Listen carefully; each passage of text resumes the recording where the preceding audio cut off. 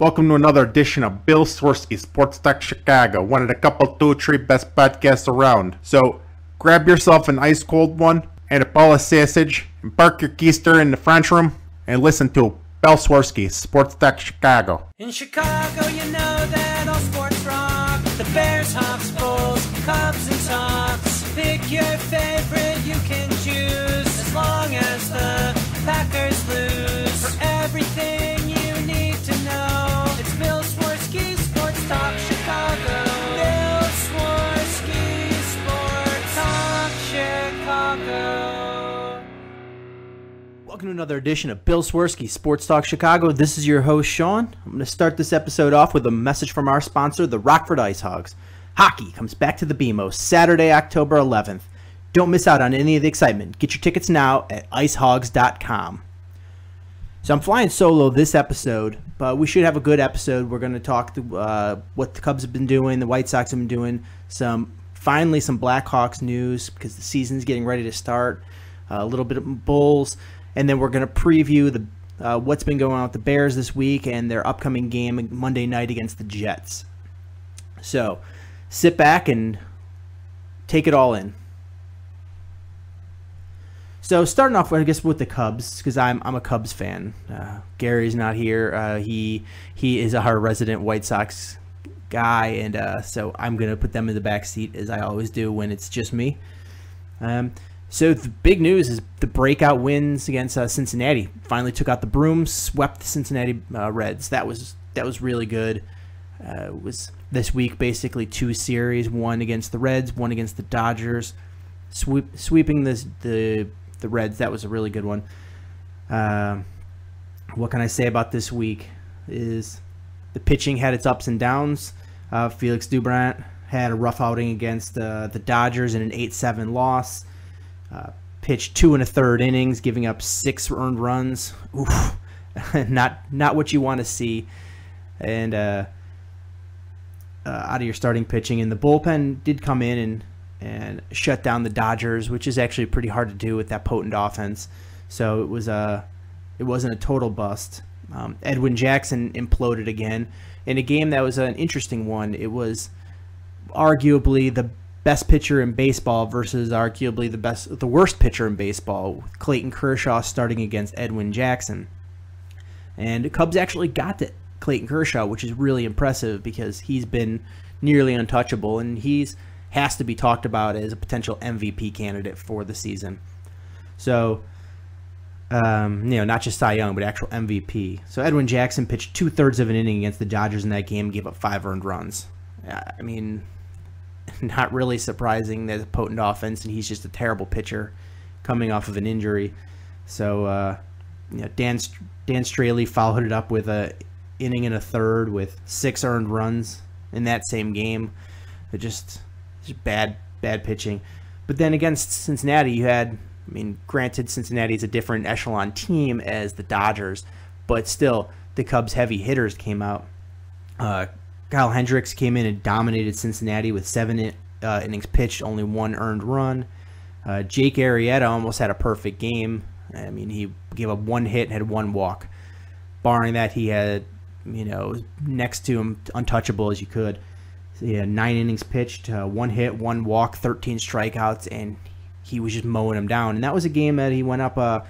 It was supposed to be a pitcher's duel because it was Jake Arrieta versus Johnny Cueto, or Cueto. I guess you pronounce it Cueto. Johnny Cueto, and the Cubs really got to Cueto and really dominated that game. Really frustrated him. So that's a plus. And then even Travis Wood finally came out and had a good game after a pretty rough season for him. He had a good start against Cincinnati and did 6 innings, no earned runs. So the top end guys on the pitching rotation have looked pretty good. And other than Dan Straley, the bullpen has looked really good too. They've looked good most of the season, especially the back end of the bullpen. But what the Cubs' Achilles heel has been is, the back end of the starting pitching has been pretty poor. Still trying to figure out what they're going to do there. But the hitting has been inconsistent.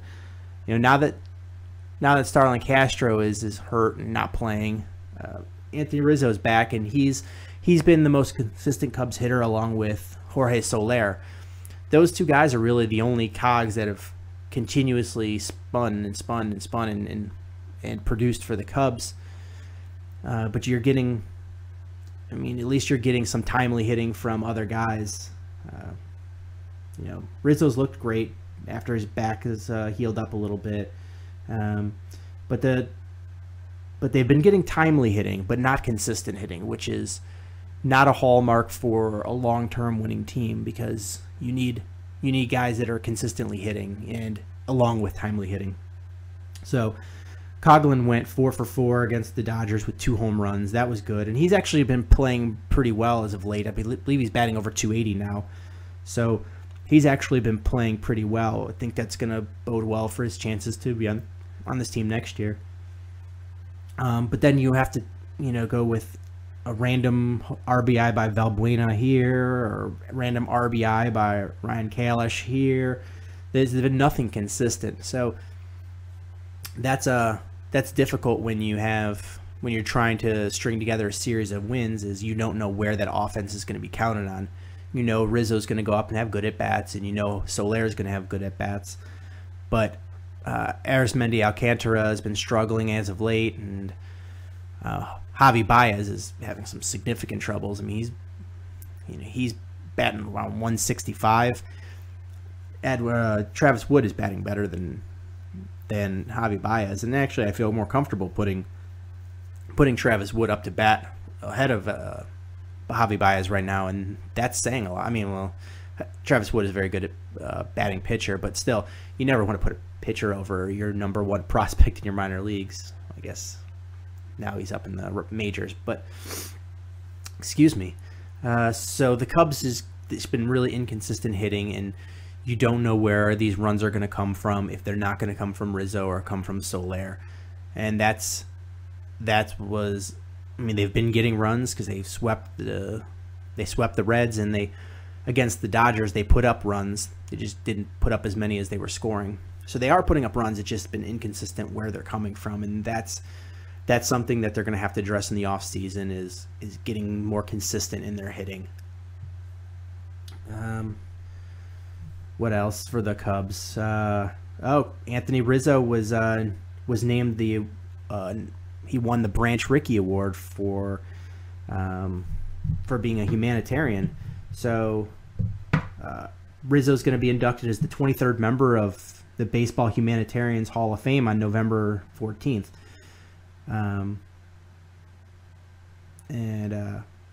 The Branch Rickey Award was created by the Rotary Club of Denver in 1991, and it honors baseball players who contribute unselfishly to the communities and are strong role models for young people. Each year, Major League Baseball teams are asked to nominate one team member for their award. Rizzo was chosen by a national selection committee comprised of 400 members of the sports media, baseball executives, past award winners, and Rotary district governors. Fans are also given somewhat of a vote in there.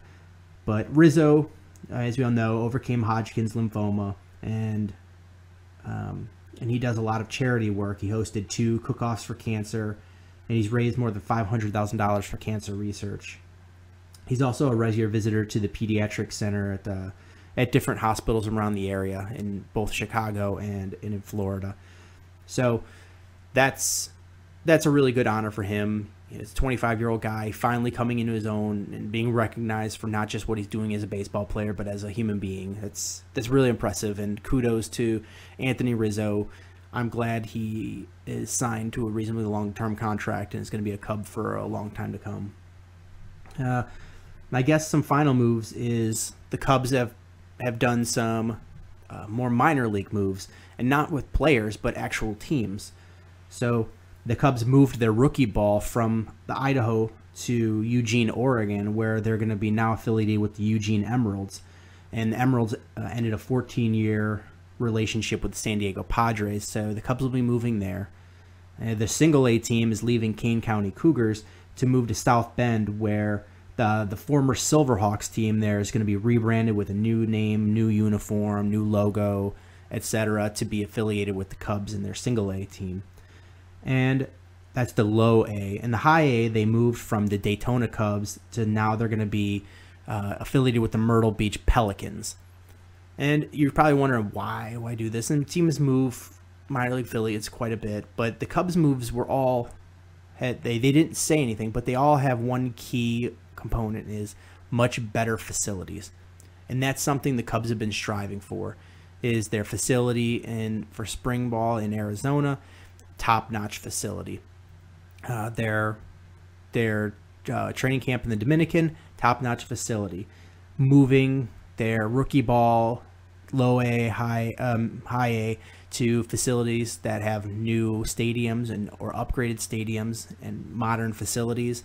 These are all things the Cubs are trying to do. They also extended through 2018 their relationship with the Iowa Cubs. So they're trying from the ground up, really build a new program, new players, new attitude, new facilities that these guys can train in and play in.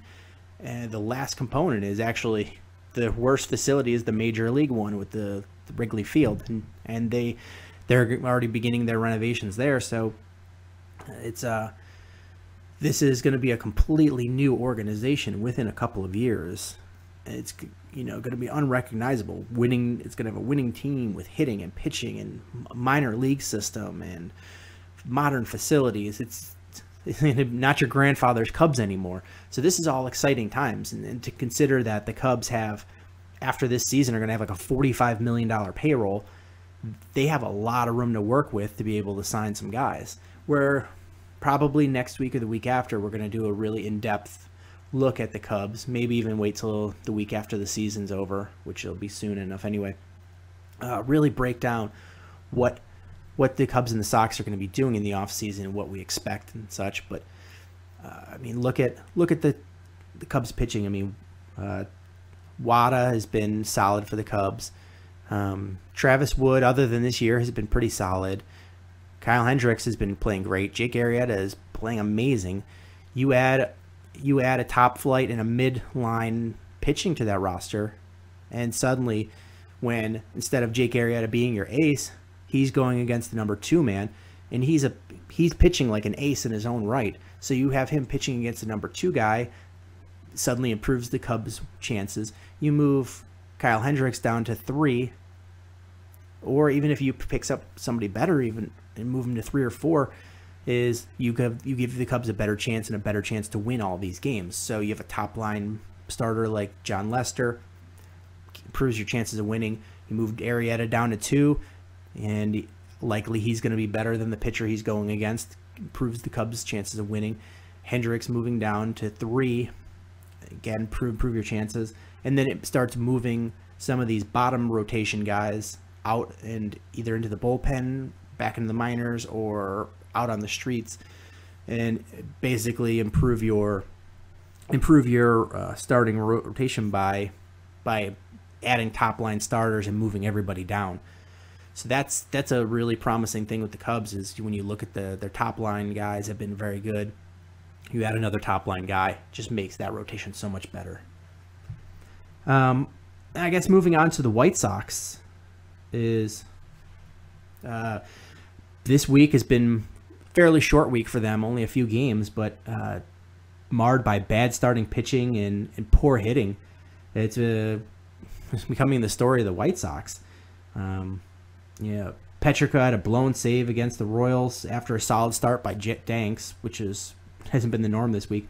Chris Sale with an unseasonable poor start against Kansas City, had 5 innings pitched, gave up 5 runs. And the bullpen actually held after he left the game, gave up no more runs, or gave up 1 unearned run, but no earned runs.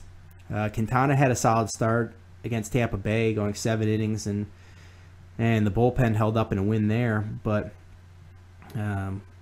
another poor start against Tampa on Saturday by the starters, and where the bullpen held up, and they had. Again, just like the Cubs, there's been no consistent hitting with the White Sox. If Jose Abreu, he's been the only consistent guy, and his home run numbers have really dipped down. Average has been climbing, but his home run production has gone really down, and they're scoring a lot less runs. Eaton has been up and down. I mean, if you look at his numbers, he's hitting well, but not getting that timely hitting. And there's really nobody else to count on in that roster if Jose Abreu is not clobbering the ball. So that's that's got to be frustrating for White Sox fans. And again, just like the Cubs, they're going to have a really minimal payroll after the end of the season. I believe they're in the low 50s. So they have room to work with as well. But Gary would probably disagree. But I think that the Cubs probably have a lot more to work with than the White Sox do, and more money to work with. The White Sox have an absolutely amazing pitcher in Chris Sale and an absolutely amazing first baseman with Jose Abreu. But other than that, I mean, you could really get rid of almost anybody else and start from scratch and be able to do what you're doing. So they've got a lot of work to do in the South Side. And I wonder if they're going to be up for the challenge, because it's a big challenge. You have some guys that could potentially be good, but they're really going to have to prove it. And that's in a short time, because you have Sale and Abreu are in their prime right now, so you have to be able to do it. Whereas the Cubs, they have guys that are just coming into their own, so they still have a season that they can work with and play with and not really lose a ton out. So we're going to try to keep this to be a reasonably fast-moving show, so we'll have a bigger episode after the Bears game on Monday night. So make sure to check that one out. I'm going to break really quickly to kind of get you to go to our social media sites. So if you're on Twitter, make sure to follow us at swerskisports.com. That's SWERSKI sports.com. And if you're on Facebook, again, facebook.com/Swerski Sports. Like us over there. And we not only do we put the podcast episodes up so you know, but also we put some news stories and some other writings that I do. On there, I have a breakdown of some of the plays from the Bears-49ers game, where I took stills from the image and kind of broke down what happened, good and bad. So that's definitely something to check out. Or go to the website, swerskisports.com, SWERSKI sports.com. Again, we post a lot of stuff over there. And if you ever want to get in touch with the show, if you want to just email and have your question read on the air, it's Bill Swerski, stc@gmail.com, and that's also on the website. And or if you actually want to have your voice on the air, nobody wants to take advantage of this. We've gotten a few written questions, but nobody wants to call in and on the our Google Voice line. But if you want to leave a message, it'll ring. You can leave a message, and we can play it on the air. But it's 847-261-4146. Call, leave a message, and we'll play your message on the air. So definitely take the opportunity of that. And whether you listen to this on iTunes or Stitcher or Cast Roller or however you do it, make sure to subscribe, because we don't always have a set schedule like a lot of other shows, because this isn't what I do full time, and I have a pregnant wife and work 2 jobs and do some other things outside of this, so I can't always get it out at the same time every week. But I do put a show out every week, and if you subscribe, it'll come to you every week. Or if you follow us on the Twitter and Facebook, I post it on there as well. So make sure to check those out. And if you are nice enough, when you're on iTunes, give us a rating. The more ratings we have, the higher we go into search engines, and that's where we'll find new people. And the more people we have listening, which we have a pretty good number now, is we can get more guests, like Chicago Bears and Blackhawks players, and that would be cool for me, and hopefully for you too. So definitely check us out, and any feedback, definitely hit us up. Let's head back into the show. Moving on to the Blackhawks. Training camp is open now. The first open practice at the United Center is tomorrow during the Bears game. And the first game is actually Tuesday against the Red Wings. So I'm actually going to be at both of those and have to DVR the Bears game. Eek. And so we now actually have players on the ice practicing. And from what I'm reading from players and beat writers is that the line of Brandon Saad, Brad Richards, and Patrick Kane has already gelled and looking amazing. And I think that's really important because I think Brandon Saad and Patrick Kane are really young, talented guys. And I think the big issue has been finding a center that played well with them. Is Michael Handzus was just too old and slow to be able to keep up with those two guys. Andrew Shaw I love Andrew Shaw, but he's just not the second line talent that you want at center to be able to play with these guys. And sure, they did fantastic against the Kings last year, but I think this line could really be the real deal. So we'll see if they hold up and play like they've been playing so far in training camp. So yeah, talking about Brad Richards, the offseason signing of Brad Richards likely ended Andrew Shaw's second line opportunity. But Shaw did have a successful stint and with Kane and Saad on the second line in the playoffs last season, and he's been in the NHL for nearly 200 games now in a variety of roles, but mostly the third line center. The question kind of comes is where is his role going to be on this team this year? Shaw is a pretty athletic guy. He's much more athletic than most people think. He battles for pucks. We all know that. He's a big disturbance around the net. He's defensively responsible. He adapts to playing different players, and he's just a really good team player. On the flip side, Shaw has really struggled in faceoffs. He's a real liability there. His puck handling and his ability to carry the puck cleanly in the offensive zone aren't always so great. And his offensive game is pretty limited to mostly being around the net, and he can get some careless penalties. So he's a double-edged sword, if you will. And so you have to really wonder what his role on this team is going to be. I mean, I think they really like him for his tenacity and his ability to go out there and do anything, and being a good teammate and a really coachable guy. But he's had his chances to play as a top six role before, and hasn't lasted too long. So I really think he's going to stick as the third line center, and move up if there's injuries. But I think if this team is going to go really far, I think he's just going to have to excel as the third line guy, and see from there. And so that's what I really look for Shaw this season, and I think that's where Quenneville will utilize him the best.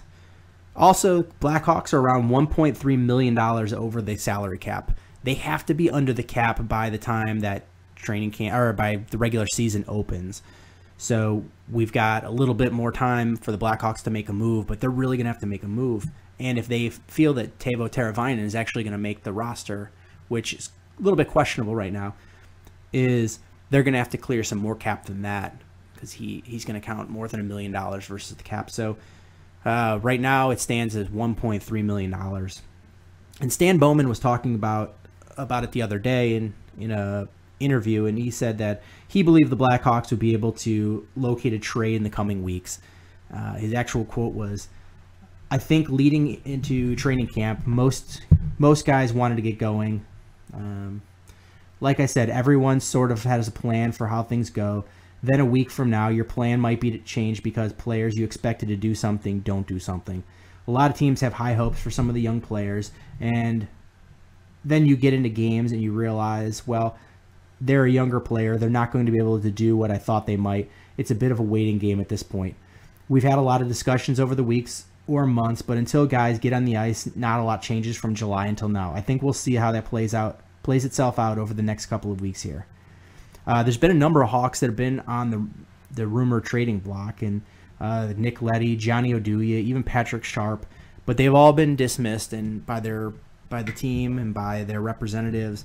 And So you really don't know what they're going to do, but I feel like they're going to have to make a move of a guy with at least a moderate salary in order to have flexibility going forward, whether they want to move Teuvo Teravainen up or if they want to make a trade. The trade deadline, I believe Bowman was upset last year about not being able to make a move because of their financial restrictions. But I honestly think that they're really going to try to move Chris Versteeg because he was not very good last year when they brought him back. He's got a moderate salary that can move them to under the salary cap. And I think they have some young, hungry guys that would move up and relish the role and take advantage of it. So I honestly look for them to move Chris Versteeg if they can. The Chicago Bulls, they signed Etuan Moore, former Purdue guy, a guard.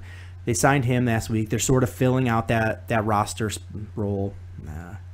But Moore, he's a native of East Chicago, Indiana. He signed a partially guaranteed deal as the team's 13th player.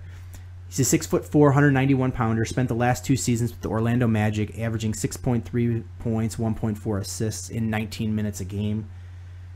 He's widely considered to be a strong, tough player who adds character to a locker room. He spent 1 season with the Celtics, who drafted him 55th in 2011. The Bulls opened training camp on September 29th, with the first set of practices being September 30th.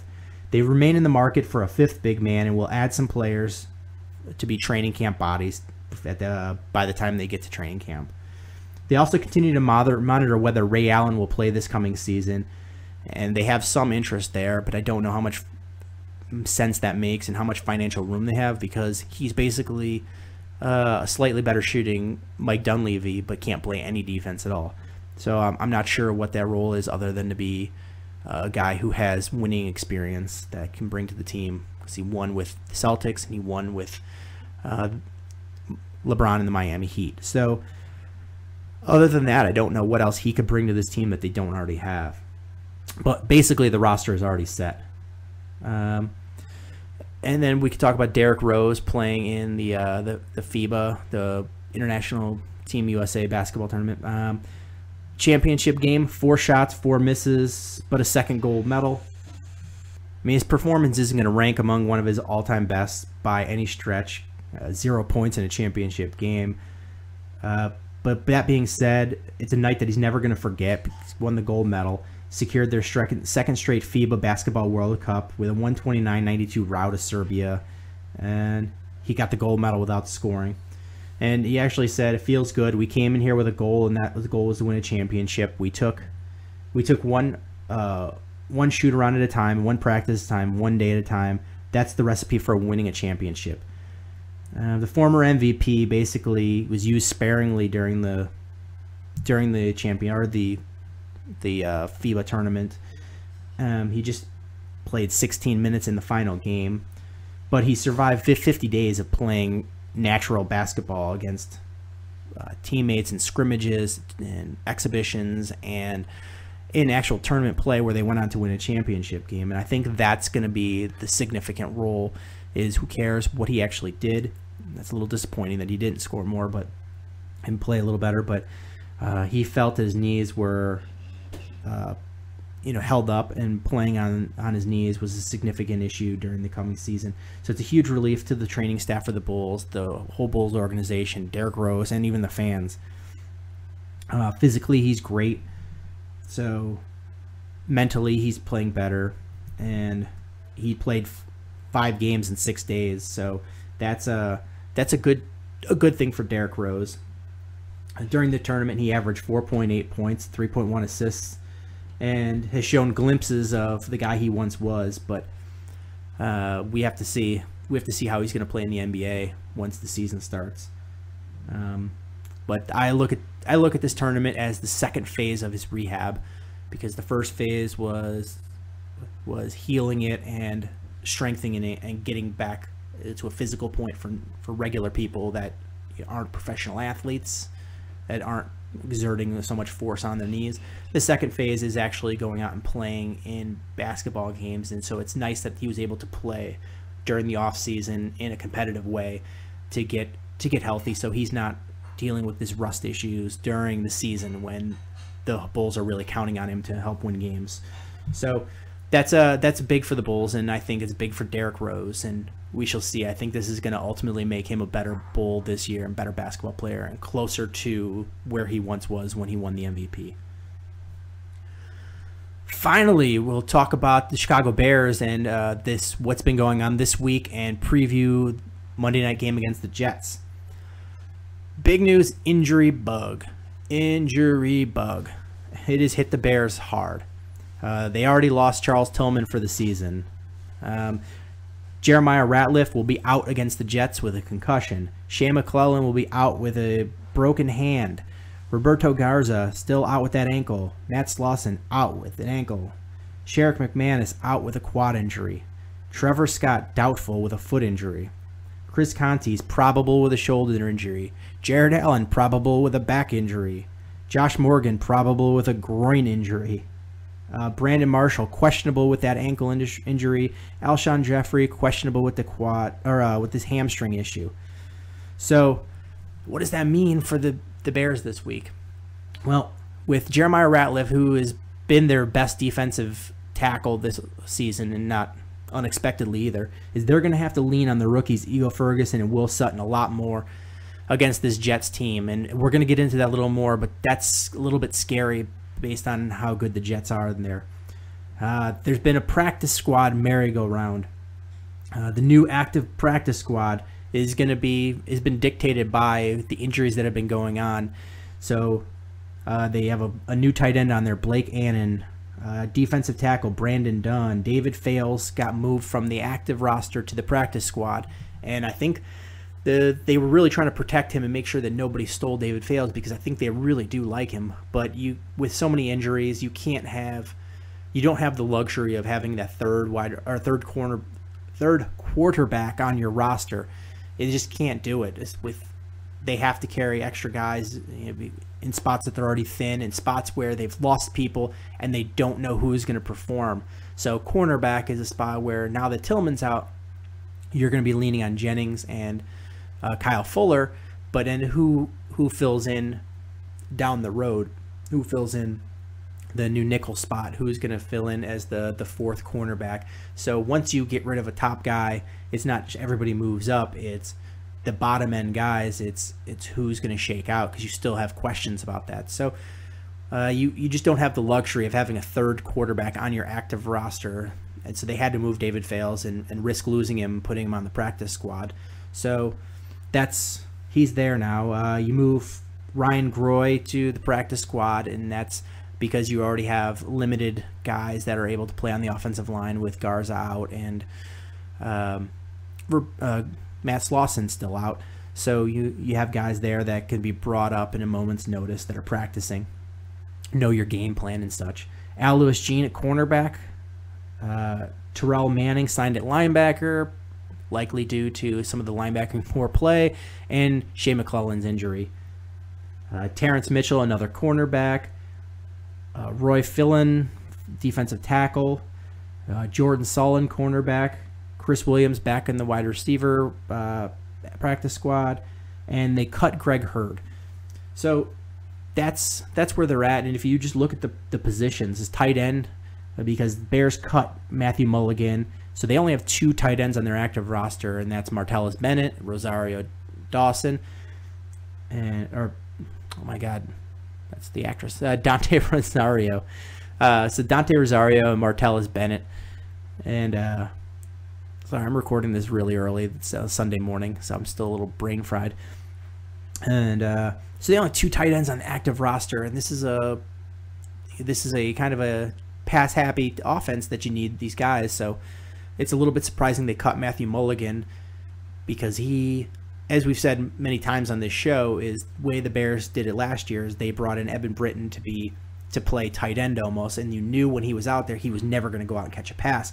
He was just going to block. And so you sort of limited your offensive play calling out of that formation.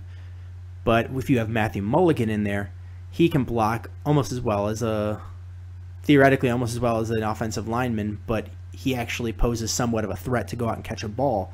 So I thought that added more flexibility, but the team thought otherwise. So I don't know if he's going to be a guy they bring back later on in the season, and like they did with Tony Fiametta. But my feeling is they cut Mulligan to make room for Tony Fiametta, and they're going to really try to get that run game going again.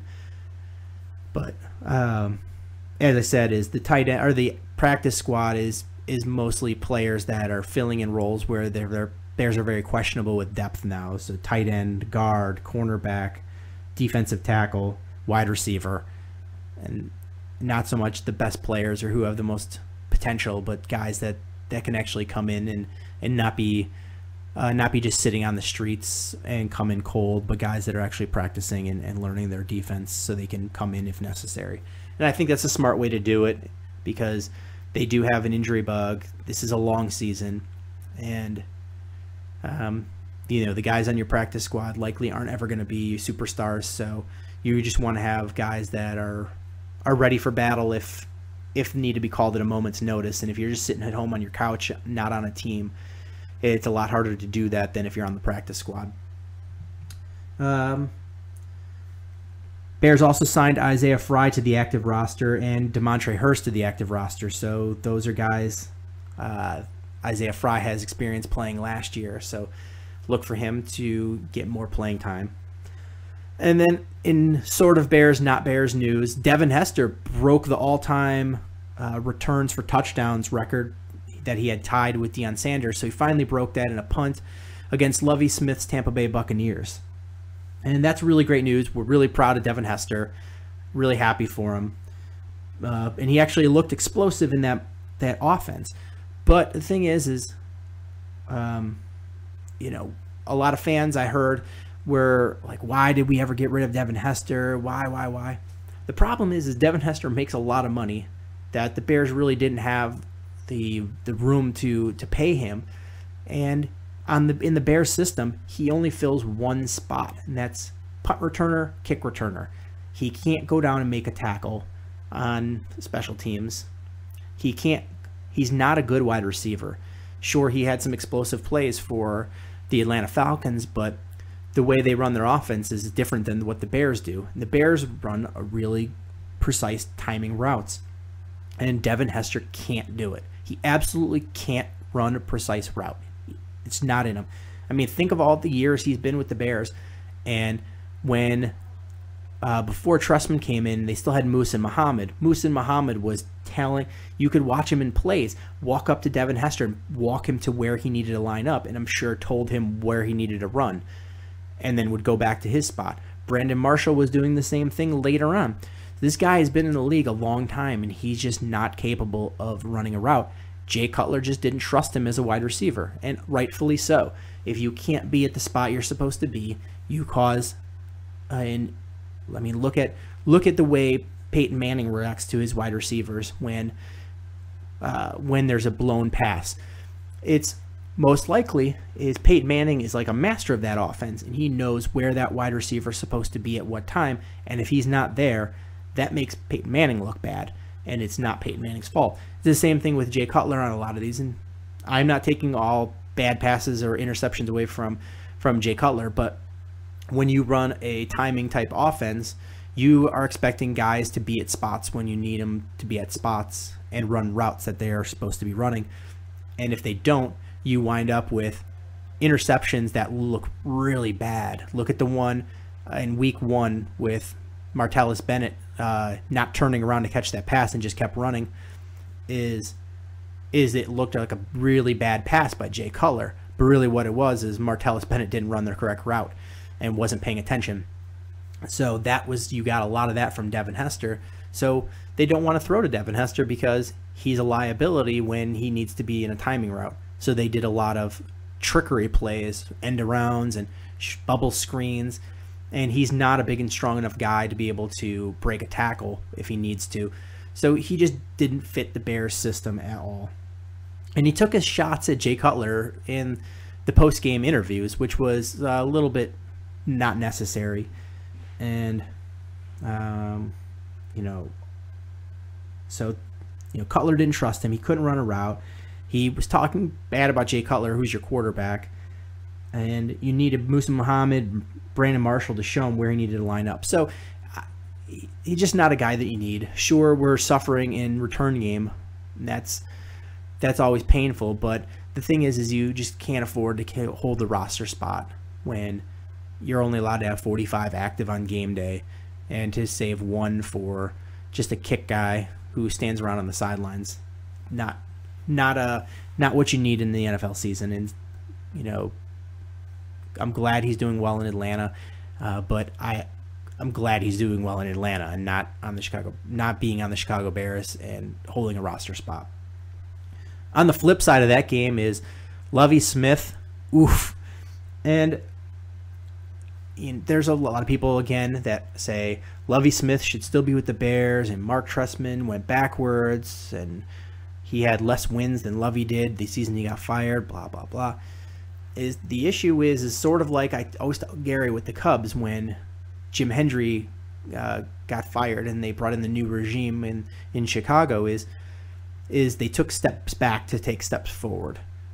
With the Cubs, they had to blow up that old roster of aging veterans that were making a lot of money and weren't the same level as they were before, and were getting ready to slip down even further, and a roster that didn't have a lot of bottom end talent. It's just a few top end talents that were aging. So you had to blow it all up and be able to try to rebuild the whole franchise. And that's what the Bears are doing now. Is they had a pathetic offense. They had some keys in place, but Lovie is an absolute abomination when it comes to offense. And I don't feel he's an NFL head coach. He's great with players, but he's terrible at personnel choices. He's terrible at offensive coaching choices. And he is so hands-off of the offense, he just doesn't care. He doesn't care. He wants to run his defense. He wants to run with his guys. And that's just not in for the Tampa Bay Buccaneers to basically say, hey, Lovie, here's the reins, and you have a lot of power to make personnel choices. That's a poor choice, and that's a recipe for disaster. And I don't look for Lovie to be successful in the long term. I mean, he's really great at getting the most out of guys, and he's a guy that players love to play for, but you can't win in this league without a good offense, and he isn't capable of that. And it showed last night. Is they gave a lot of money to Josh McCown, who's a great guy, but he's Josh McCown. You can't take a guy who's been one quarterback his whole career for a long time and then suddenly expect him in his mid-30s to figure it out and become a great football player. That's just not that doesn't happen. Last year he was a product of Mark Trestman's quarterback-friendly system. He fit that system very, very well. And the Bears, wouldn't pay him the money that Tampa Bay did and couldn't pay him the money that Tampa Bay did. So he moved on. And the thing is you can, if you have a really great system, you can find quarterbacks to fit it. If you have a system like Lovie's, no quarterback in the world can run that because it's just not a professional offense. And you're seeing that. Josh McCown looks bad, and he got hurt. So it's not a good system. And Lovie's defense is finally getting exposed, where there's so many glaring holes. The Tampa 2 has its place, and it's always going to have a place in this league, but you can't run it. You can't run it to the degree Lovie runs it. There's so many gaping holes. Good offensive teams, if you can't get to the quarterback, and they've shown this time and time again, look why the Bears couldn't beat a lot of the high-powered teams with Lovie, is if you can't get to the quarterback and you can't make pressure on him, what you have is guys know where the soft spots are in that zone, and they sit there, and you get chunks of yards, and you move down the field. If you're not getting quarterback pressure, that's bad. You're getting exposed, and that's what happened yesterday or in that Thursday night game. So again, just talking about Lovie, and the reason I'm fine with him not being here anymore, because we now have a professional offense that can put up some points. So the last thing I want to do is I want to talk about the what we have lined up for the Monday night game against the Jets. So I honestly feel this is going to be a very similar style matchup to what they had against the 49ers. Is the Jets a really good run offense. They've got their 3 running backs deep that they can just keep hammering at you. They're the number 1 rushing team in the NFL. They're also the number 1 team against the run in the NFL. And that's that. So basically, they want to win this game in the trenches. If any of you watched the game, the Jets versus the Green Bay Packers, is that Green Bay, they couldn't stop that offensive presence of the Jets, and on defense, or when they were on offense, they couldn't run the ball at all. Every time they tried, they would just get stood up. And finally, they started opening it up with the passing game because the Jets' weakness is their cornerbacks. And they're going to be without D. Milner, one of their cornerbacks. So they're really susceptible in the defensive backfield to some big plays. If the Bears can do what they did against the 49ers, I look for them to try to do a similar style of offense that they ran in the second half, where utilize the big bodies and make big plays down the field. And what I'm hearing is that the Jets are going to run a cover 0 against the Bears, where they're basically going to bring their safeties up and put a heavy pressure on Jay Cutler, because they don't think that. I think they're fairly confident that they can't match up with Jay Cutler having time to throw and being able to stop the Bears' offense. And I think they know they can't do that because they saw they couldn't do it against Green Bay. And it's going to be a similar style where they just are if they're unable to get pressure on Jay Cutler, it's going to be a long day for the Jets, because the Bears are just going to put up points. Even if not being able to run the ball, they're just going to put up points. Just like the Packers did in the second half of that game, where the Jets just didn't know what to do. They were unable to stop it. So I think their game plan is, well, you know what? If we can't stop them, the passing game, we're going to stop Jay Cutler from throwing the ball, and they're going to bring a lot of pressure, and they're going to try to hit him hard. So the Bears' offensive line better be on its toes, because it's a good Jets defensive front seven, and they're going to bring guys, and they're going to bring blitzes from all over the place, and look for Jay Cutler to be really heavily pressured. So hopefully the Bears can break some of that pressure with some slants and some other plays to kind of keep the Jets on being honest and on their toes. That's what I look for the Bears offense versus Jets defense. The other way around is they're going to hammer the run game, because they know the Bears have a tough time stopping the run. So the Bears are going to have to really be able to stop that run and cheat up and bring a safety in the box if they need to. But guys are really going to have to hold their positions and keep their responsibilities, because otherwise this is going to be a long game if the Jets are able to slash them on the ground game. And I think that's really what they're going to try to do, is ground and pound and control the clock when the Jets have the ball on offense, and pressure Jay Cutler when they're on defense. They may be without wide receiver Eric Decker. If so, I don't see them having too much passing success against the Bears, but because their passing attack is not as sophisticated. They have a better running game by a little bit than the 49ers, but their passing game is not as good, is not as sophisticated, not as talented as the 49ers. Their quarterback's not as good as Colin Kaepernick. Their wide receivers aren't as good as Crabtree and Bolden. And so if the Bears are able to stop the run, the Jets, I think, are going to have a tough time being able to score points, but that's a big if, because the Jets' running game is really good. So this could be a really interesting game. It could be a rout either direction, because if they get pressure on Cutler and Cutler throws interceptions or fumbles the ball, or they can't get first downs, and the Jets are able to run the ball, this could be a rout in the Jets' direction. If the Bears are able to cheat and bring a guy up in the 8th man in the box and be able to stop the run and really limit them to no big plays on the running game, and they're able to ward off the pressure from the Jets' defensive front and leave their wide receivers one-on-one against those cornerbacks with no safety help, that could be a blowout in the Bears' direction. but I think there's going to be a lot of in-game adjustments, and I think this is going to be a similar game to what we saw with the Jets and the Packers, where the first half is going to be some feeling out chances, and it's going to be a turnaround in the second half. I see the Jets actually winning this one because I feel that they're either going to get to Cutler too many times and have him throw a bad pick on either a hit, or rolling out and throwing back across his body, across the middle of the field like he did against Buffalo.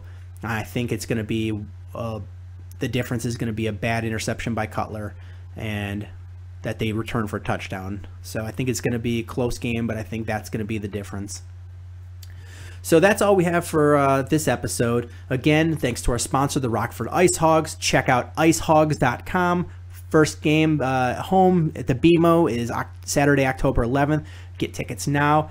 The Rockford Ice Hogs, if you've never been there, is a fantastic time. The stadium is absolutely perfectly set up for minor league hockey, and it's a really, really good time. I really enjoy going up there, even though it's a little bit of a hike from Chicago. Well worth it. It's affordable enough to take your family, whereas maybe the Blackhawks might be out of the price range. But the Rockford Ice Hogs, definitely affordable.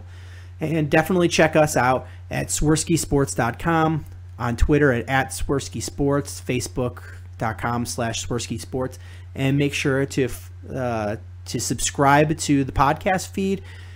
And until next time, bear down. Cubs win! What a lucky break!